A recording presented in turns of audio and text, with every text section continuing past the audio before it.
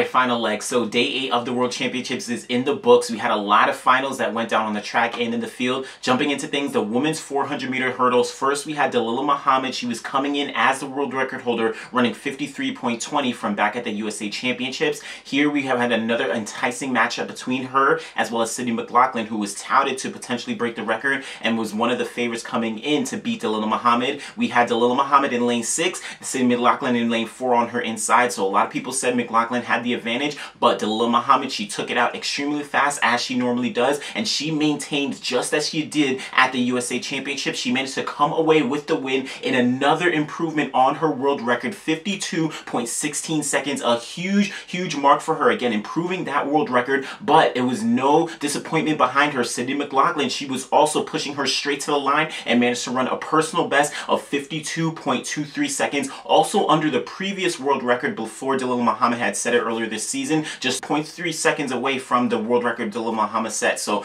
great performance from both of these ladies, really setting themselves up for a huge matchup again going into Tokyo. I think Mclaughlin might be the one to look out for. Of course, she's much younger than Muhammad, but these two are still going to be battling it out for the next couple years. So great performances from them. In third place for the bronze medal, we had Rushell Clayton from Jamaica. She managed to come out with the bronze for 53.74, a personal best for her as well. So great performance for her. Again, Dalilah Muhammad running 52.16 seconds, a world record again, one of the performances of the year for the women in 2019. Alright, let's move over to the men's 400 meters. Of course, we know Michael Norman, the favorite entering this meet. He unfortunately did not make it out of the semifinals because of injuries that he suffered, but we did have a great field here with Stephen Gardner, Fred Curley, Karani James, Michael Cedeno. A lot of these guys were going for that gold medal, but it was Stephen Gardner from the Bahamas. He was able to get out really strong, maintain his pace, and once they came off the curve entering that final 100 meters, he had a really good step ahead of the field. He managed to pull away, running to that line, running a personal best of 43.48 seconds.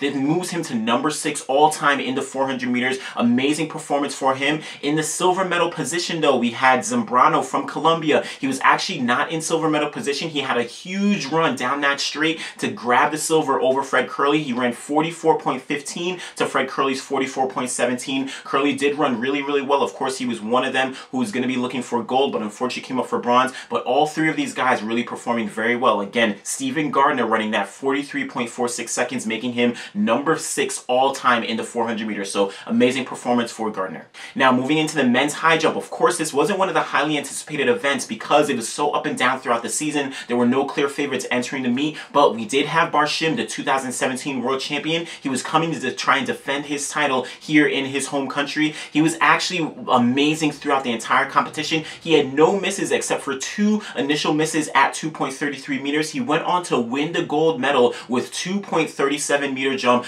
on his first attempt. Amazing performance from him. He lit up the stadium. Of course, this is one of the most packed days that we had because he was competing here. So great performance from Barshim. Again, he was clean throughout the entire competition except for 2 misses at 2.33 meters. Right behind him, we had 2 Russian athletes competing as authorized neutral athletes. We had Akimenko. He managed to come up for the silver medal position with a jump of 2.35 meters. And then also with a jump of 2.35 meters, we had Ivanyuk. He was also great in the competition with clean performances except for 2 misses at 2.33. So great performances by these guys. But again, Barshim taking that gold medal, really overcoming expectations from the injuries that he's had throughout the past 2 years and getting that gold in his home country. Now, moving over to the men's 3,000 meter steeplechase. This wasn't one of the highly anticipated events coming into the meet, but it turned out to be one of the most exciting. We had Bakkali from Morocco. He was coming in as one of the favorites. In the final lap, he led from the bell and then going around the curve and into the back straight. But at the back straight, we had Kipruto, the 2017 defending champion. He managed to take the lead and start to lead the pack. We had the Ethiopians right behind them, specifically Girma. He managed to come around at 200 meters,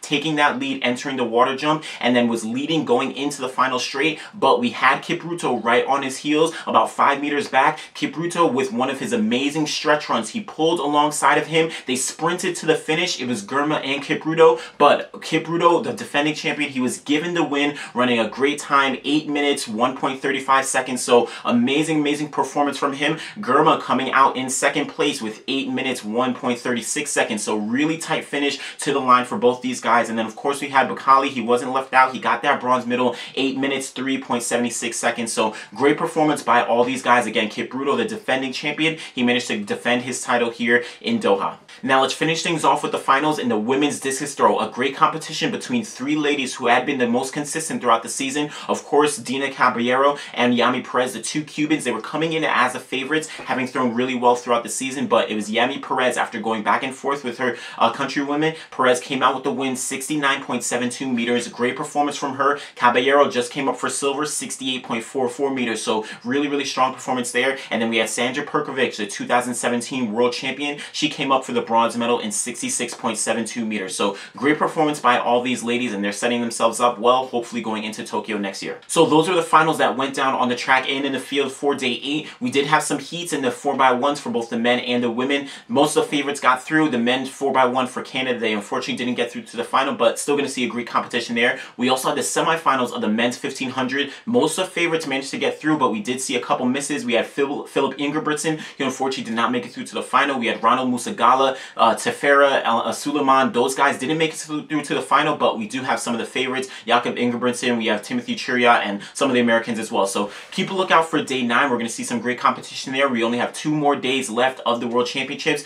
Make sure you guys subscribe to the channel. Leave a comment below on your favorite performance from day 8 and for the rest of the championships looking forward. Make sure you guys like the video, and we'll be back again very soon. Thanks.